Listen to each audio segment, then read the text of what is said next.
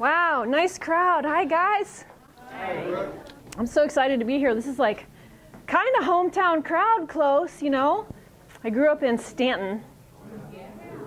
Went to Central Montcalm, which is crazy.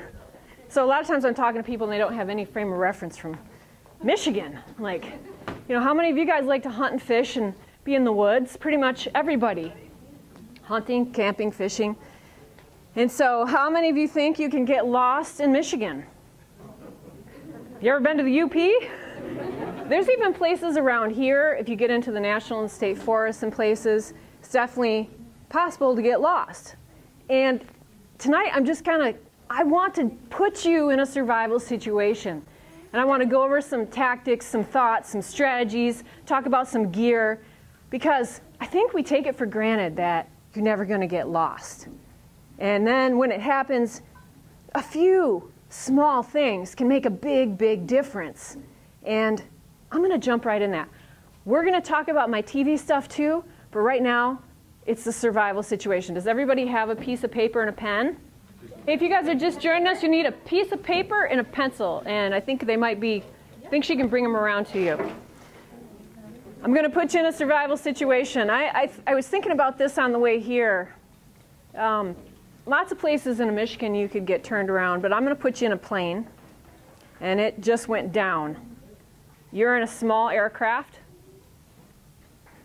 You're in like Boundary Waters area of northern Minnesota. You were going to go on a canoeing trip. And now you're in the Northwoods. The plane, you don't know if it's going to burst into flames or not. There's some smoke coming out, but you're alive. There's a couple other people who are with you. They may or may not be injured. They're alive at the moment too.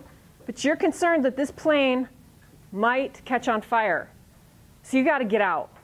Now, you see a survival bag in the plane because every pilot in remote areas carries stuff like this.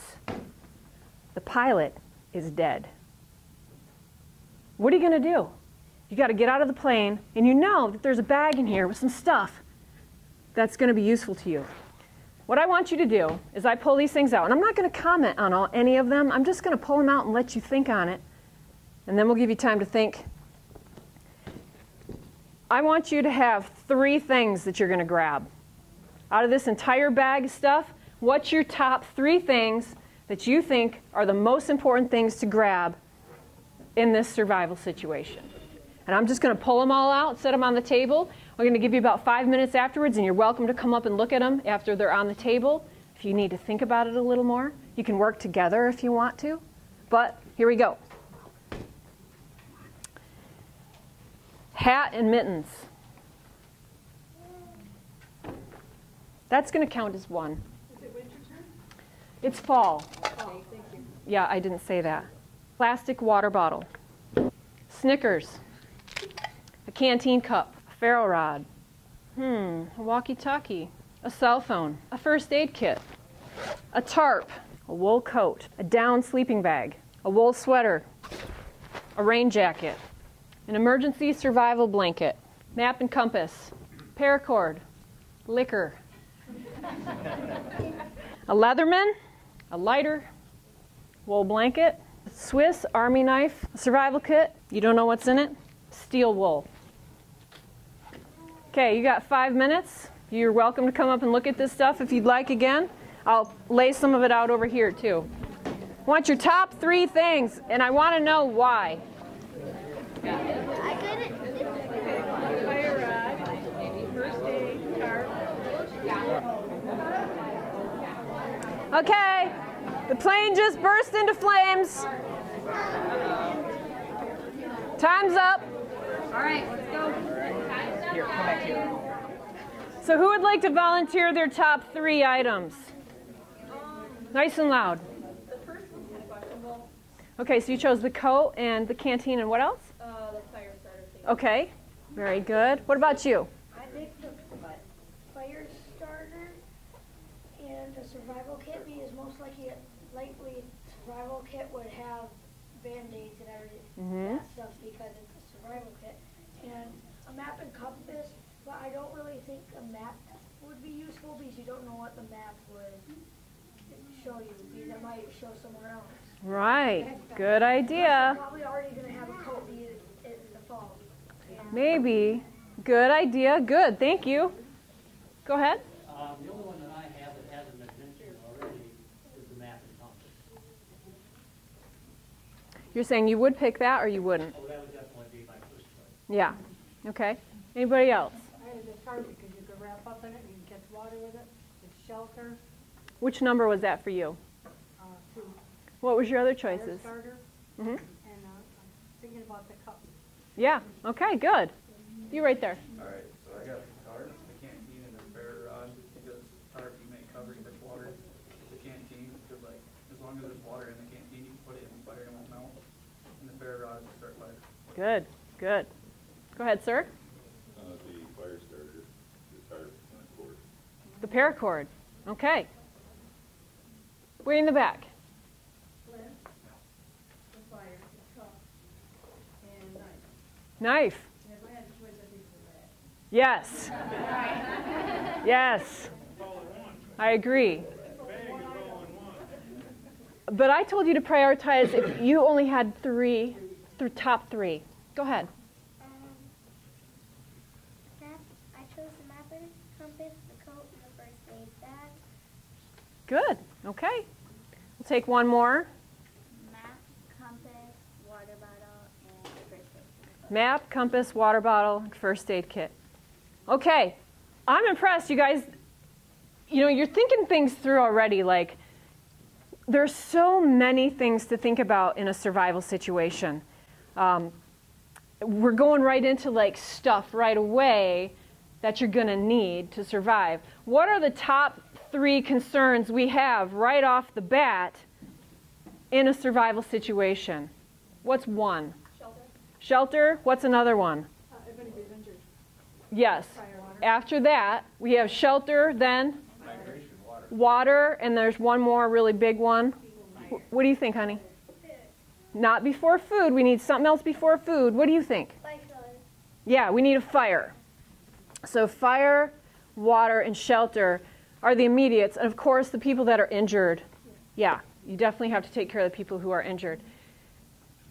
And then there's the whole mental game. And I'll talk about that later.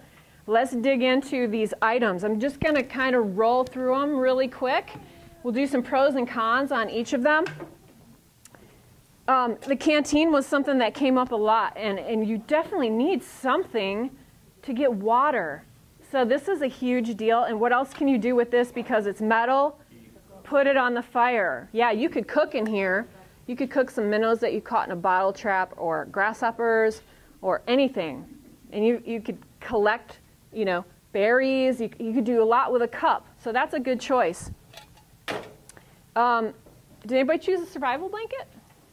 That was on the list. This can be helpful. I mean, these things actually work pretty good. If you have an injured person, a lot of times they're going to be hypothermic. You might need to wrap an injured person in something like this to help keep them alive, so that might be an issue.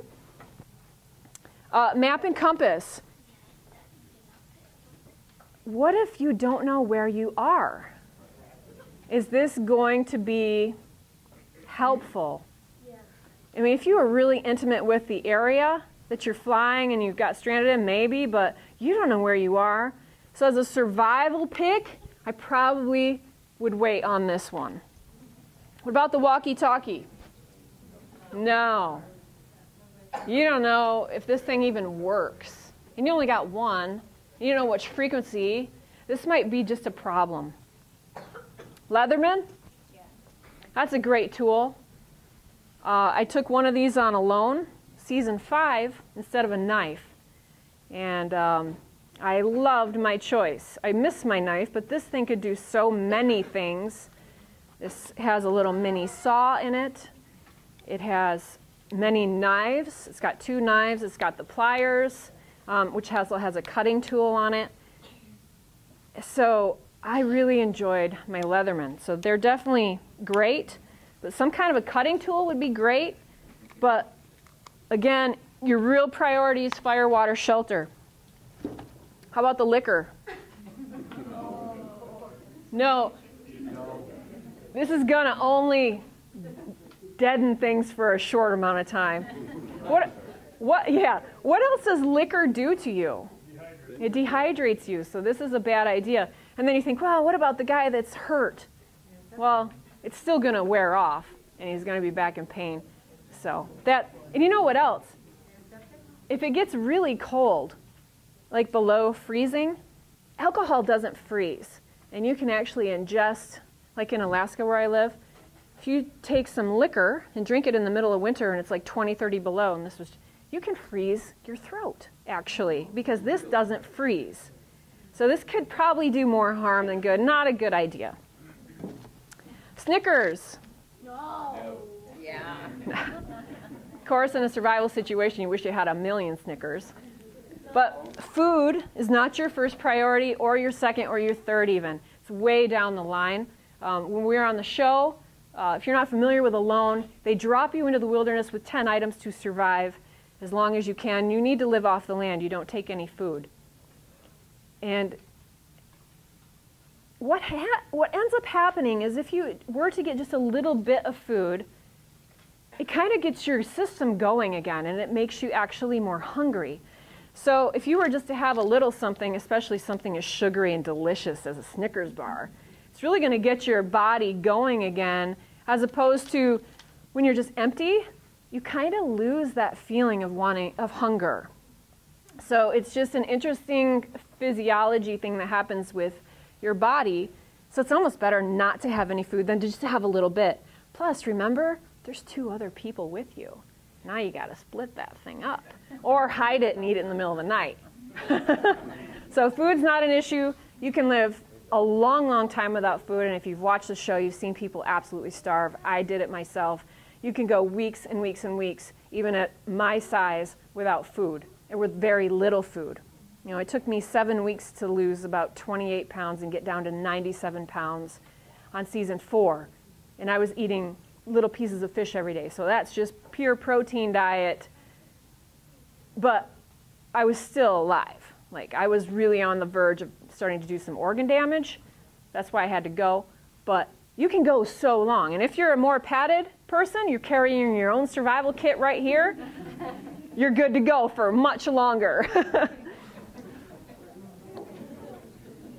What about the phone? No. Probably not. It might even be dead. I talked about it being fall, so it's going to be cold, and you know what happens to batteries? They just go. But you probably aren't going to need your cell phone. Hat and mittens. This is pretty nice. I mean, heck, this is really nice. But not exactly. If you have a ferro rod, which a lot of you chose, you know, you can stay real close to the fire and you can build a shelter with a tarp. What else can you do with this? Catch water, right? It's a great water catchment. So if you chose like these 3 things, I mean, because if you're only doing 3, I mean, it's hard to just choose 3. I might go with this, or I might go with this. It's toss up. This down bag would be really nice, but there's 3 of you. So this would be better for multi-people surviving, right? You can all huddle together, you can all take a drink, and you can all have a fire. So that's that. This is great. Having a container in a survival situation for water is just like, ah! When I was in Mongolia, I had no container. And I found a bottle. I should have brought it. I found a bottle on the side of the river. And they were totally in the middle of nowhere, but you know, stuff floats down the river. I was like, thank you, Lord. I have something to actually drink out of. So these are great, but this is better because you can put it in the fire. Again, another like Swiss Army knife. Great tools here. Great cutting tool. It's great to have a cutting tool. But maybe there's one in the survival box. And there is. There's a tiny little, there's all kinds of stuff in here that you don't really know what it might be. There's a whistle. There's a little cutting tool, some matches, a couple Band-Aids. This is one that just comes right out of like Walmart. I just grabbed it for an example. And it's got a candle, so you could light a little candle and get a fire started. You know, it's got a couple of the things you need right there in one item. But you're rolling the dice because you don't know what's in there. First aid kit is great. You know, if you got injured people, you're going to need something. But there's always tearing off of your clothes to bandage people up. I pretty much, we'll talk about that in a minute. Okay, I'm going to keep going. So I love the down sleeping bag. I love the coat. It's a great choice. Why? You mentioned it. Yeah, because you're more likely to freeze to death than starve or anything like that. So the heat and shelter. True. What else is great about this? Wool stays warm even when it's wet. Yeah, wool stays warm even when it's wet. And what else is great about this coat? No, it's actually not very flammable. Wool doesn't burn very good, which is actually a good thing in a survival situation. You can get really close to the fire. Right, so if you need rescuing, Yes, this is not a color found in nature. This sticks out like crazy. And that would be the only other reason I would have chosen this. Because this is so, so bright. You want to be found. So with a good smoke signal fire, a great signal color like this, oh man, somebody flying over. I mean, if you didn't have a tarp, this is really great for keeping you dry too. I mean, being dry is such a huge, huge deal. You have to stay dry because as soon as you get wet, it's just gonna take it right out of your body, and you're gonna shiver, hypothermia, and everything goes downhill from there. You don't want to drink water. It's just a bad situation. Vancouver Island, Alone Season 4 and 2 and 1. Oh, they were brutal. Vancouver Island being a rainforest at the end of the year is so hard. Wool sweater, again, great. I love my wool sweaters, but you got to prioritize the heat, water, fire, water, and shelter. Paracord is awesome. If you're not familiar with paracord, which is this orange stuff, not the other stuff, it's full of other strands. So if you pull it apart, now you've got all these micro strands to work with, right? So you can make a net. You can, you have 7 times the length of cordage as you did. It's not going to be as strong, but cordage, paracord is great for building things, for building your shelter. Wool blanket, I mean, it's great. So, but we're prioritizing fire, water, shelter. How many of you are familiar with a ferro rod and what they are and what they do? There are several different types. On the show, we took one that was this big. The bigger they are, the easier they are to use. And all it is it's a man-made metal that produces sparks from the heat of a strike. So it just puts out a lot of really good sparks. Sometimes you get a knife and you have littler ones, and you always use the back of your knife, use your spine so you don't wreck your blade. And again, you just get really good sparks. The hard thing is, I like to tell people it's a philosophy of basically you need to light dust on fire when you're using a spark. So you have to process the material down enough that a spark will catch it on fire, which can be really difficult, like in a rainforest or other places that are really wet. So there's some little things I'm going to teach you tonight to help you kind of find those materials that you can start with a spark, because it's really fun. It's just really fun to do that. But as always, and you need to start thinking like a survivor, because every time you go on a walk, every time you go on a plane, especially if you're going remote, every time you're going hunting, let's say you're even with a group of people, maybe even a guide, and you think, they got it all taken care of. They have everything I need. They're keeping me safe. That's a dangerous mentality, because you're counting on somebody else to keep you safe. So your first line of defense on your person. What kind of clothes do you have on? What's in your pockets? What's on your belt? How have you prepared yourself for self-rescue? That's really important. So, first line of defense, I always have a knife on my belt if I'm going somewhere, or like you can't do this on an airline, but in Bush, Alaska, you can have all kinds of crap in your pocket and on your belt. That's pretty common. They're not patting you down and going, put the knife away, especially on a bush flight. And that's where you're probably going to get into trouble, is on a bush flight. So what's in your pockets? What's on your clothes? What are you wearing? So wool is great, you know. Everything to think about is how can I self-rescue? So, and the other thing I always keep in my pocket is a cotton ball. Someone mentioned that the first aid kit might have some good stuff in it too, and that's true. You might even find cotton balls in a first aid kit. But what is cotton? It's so flammable. 100% cotton is really flammable, and it doesn't weigh anything. So if I was to take my ferro rod and want to start a fire with a piece of cotton with a spark, you think I can do it? Yeah, really, really easy.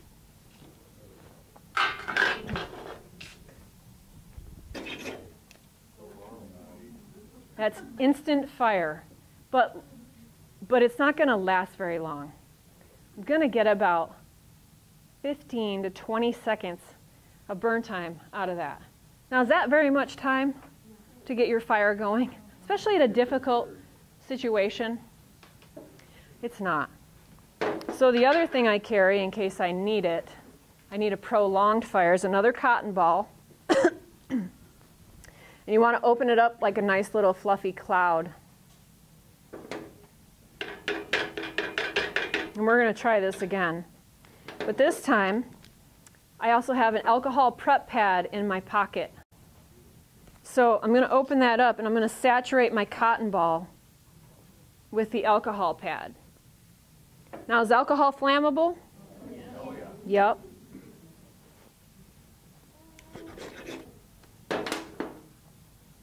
Now, with the added alcohol pad, I'm going to have about 1.5 minutes of burn time. It's a lot better for something in your pocket that doesn't weigh anything. You won't even know it's there. Put them in every pocket you have of outdoor coat. Put them in your backpacks. Put them in your pockets. And you at least have this. Of course, if you have a lighter, this is great with a lighter too. But when you're starting to think about ferro rod fires, where it's just a spark, you've got to think about material that you can light with a spark. So this is really good. Goodness, I'm a hot mess. Okay, so I'm gonna let that burn. I think that's a metal table. So there's all kinds of ferro rods on the market. We got this big one on eBay, and then we made the striker with a piece of steel. You can find stuff that looks like this in the sporting goods stores. These are ferro rods with also magnesium. So the sparker side is the steel. Then the other side is a flammable metal, and if you shave off some shavings, that's flammable too. You know, any survival place is going to have different types of, you know, there's different sizes, there's different strikers. This one has a whistle with it. But if you really want to learn and get good with it, get one of these big honkers. These are really fun. I make survival necklaces. Oh. So there's a tiny little ferro rod on my necklace with a tiny little ceramic striker. And I can wear this when I'm out, and I'm always going to have fire. And the smaller it is, the harder it is to get a spark, but it still works. So you can look boho chic, but really, you're a secret survivalist. Yeah. So yeah, that's kind of fun. Around here, actually, when I was on the show in Vancouver, fire was really, really, really hard. And I didn't even try for fire until day 4, because I was so busy. I was so consumed with building a shelter. I was in land that was bears and cougars and wolves, and I wanted a sturdy shelter, so I was just banging away at a really sturdy shelter. So then I calmed down, I got what I wanted. I'm like, it's time for fire on day 4. Everything is so wet. I mean, years and centuries and decades wet. So it was really hard. So what I did was, there was all kinds of these big spruce. And, you know, you look for the pitch. Pitch is like gold. You know, you can smell it. You know when you find it, it's very resiny, smells like turpentine. One of my favorite smells in the world. I love this smell. So I got some of this. And I found a shell on the beach like this. Because remember, I don't have a bowl. I don't have anything. And then cedar bark. In Vancouver Island, there's lots of cedar bark. And when you strip off the cedar and you take your knife, you can fray this stuff up really nice and fine. I'm sorry, I'm making a mess. And it gets to be like, you know, fuzz. And remember, all I have is a ferro rod. So if you scrape it up, you get this nice, tiny fuzz here that will light with a spark. So I initially used that, and it took me hours, because then you've got to gather all the other stuff that's going to burn with it, right? So this is only the beginning. Once you get something actually burning, you're like, okay, yeah, okay, what's next? You know, you got to have all that stuff ready, or it's going to be gone. So it's exciting, and it's very tense. And I got it going, and I was like, yes. And also, you know, we get to bring a shemagh, which are these things right here. You might see a lot of people wear these. So these are just great. And I wear it like this, and I was having such a hard time with fire. And I looked down. This is cotton. It's got some loose fibers. Well, actually, let me show you what happened. See something missing there? I thought, this is going to help me start a fire. And so I pulled apart these fibers until I had just single cotton strands. So with that and my cedar bark, I got my first fire. I'm not going to lie, I used part of my cotton clothes. And you got to do whatever you got to do to make it work, right? That's what you do. And I was so excited. And the next day, my fire was out. So it's like, okay, I got to do this all over again. And day 5, I didn't get another fire. Whole day, no fire. Try, no fire. Even after success on day 4. Day 6 comes, okay, I'm getting a fire. And I got a fire, and I didn't let that fire go out for like 20 days. I slept by that fire. It was like my child. I slept by the fire. Are you doing okay? I'd pet it and feed it and rock it. I slept by it with one eye open, and I'd be putting stuff on it to keep it going. That fire was not going to get out the next time. But after I had a fire, I took that shell, and I took some pitch, and I took some shredded bark, which once you shred it, ends up looking like this. And I put the pitch in the shell, and I put it in the fire. And I had a little stick, and I had my shredded bark all ready to go, and I'd melt it, and I'd take a little stick, and I'd mix it in. And that gave me fire starter for the rest of the entire season that I could use every day to start to make my fires. And so we would just have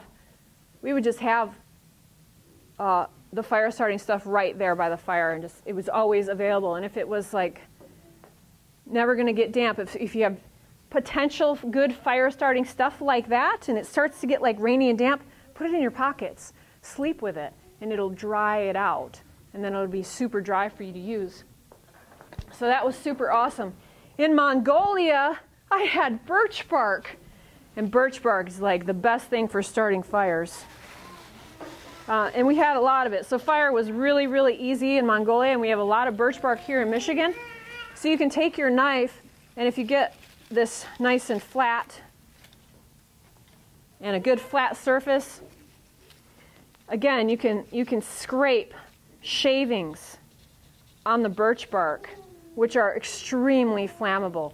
I mean, birch bark is my #1 go-to fire starter in the woods. If I can't, above everything else, I will always go for birch bark. It's so easy. And then when you get that lit, you just throw more birch bark on. It's like whoosh. This stuff will burn even when it's wet, and it's just wonderful.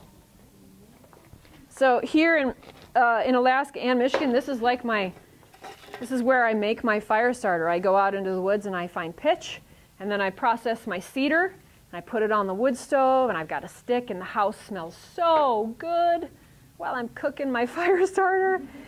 And it's just wonderful. And I actually sell my fire starter, and I will have some back there tonight. So it is my like special secret recipe. But I guess it's not secret anymore. The other good thing you can do is find fat wood. And fat wood is wood that you'll find in trees that are like pine trees and stuff. A lot of times branches will break off or things. And if you look at the branch and you break it off and smell it right where it was attached to the tree, you can smell that resin. And you can take your knife and scrape some of that off. And it's just wonderful to smell. And there's no doubt that that is just soaked and saturated with pitch. And you can use those in fires, and it's really good. You guys can pass this around and smell it. They just smell so good. What am I doing on time? I'm going to talk about clothes again really quick. I always wear like a bandana, like on my wrist or something, because they're just so handy for so many things. Filtering water, I guess if you needed to filter out some really big particles, you could run some water through here first. It's not going to get giardia and all that other stuff, but it might, if you come across a creek or something and you're really desperate, I mean, it's always good to boil your water, but if you are so dehydrated that you can't stand it, drink out of the freaking creek, right? It's not going to kill you immediately. Hopefully you get out first. Run it through this first. What else is good about this? Yeah, red. I love leather gloves. I don't do anything without leather gloves. It protects your hands when you're working with your knife.